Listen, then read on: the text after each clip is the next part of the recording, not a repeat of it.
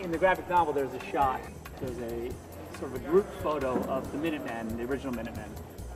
It plays very heavily in the movie. You know, Sally has that picture, Blake has that picture, and also Hollis also has the picture.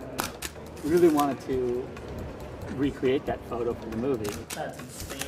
There are two generations of mass vigilantes in Watchmen.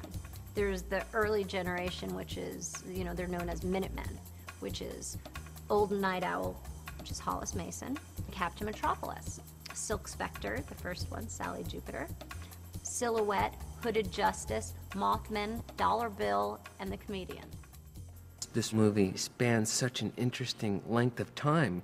It's such an interesting deconstruction of the superhero, really looking at it from a different reality, almost, you know, from the point of what would a world be like if people dressed up in costumes and got into the vigilante business. Hooded Justice was the first mass vigilante.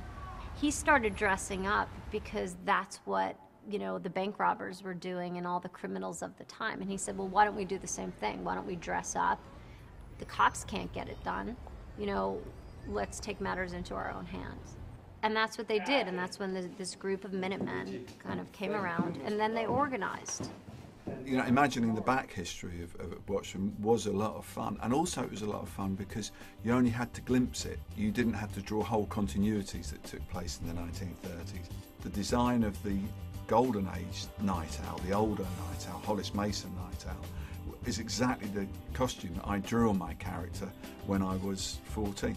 Coming up with the designs for the early superheroes was lots of fun. We wanted to be as accurate to the graphic novel as we could possibly be. All these fantastically antiquated and wonderful costuming techniques that you usually try and stay far away from because this is the 21st century. It was great to really embrace all of these costuming aesthetic and go to town with it. We had fun putting together Captain Metropolis and Hooded Justice, who actually turned out to be two of my favorite costumes in the movie. I was really happy with how they turned out.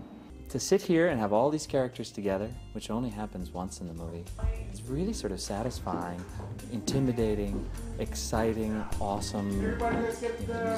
Use your expletive. It's ultimately, though, an honor to be the stills photographer who makes that photograph. 1, 2,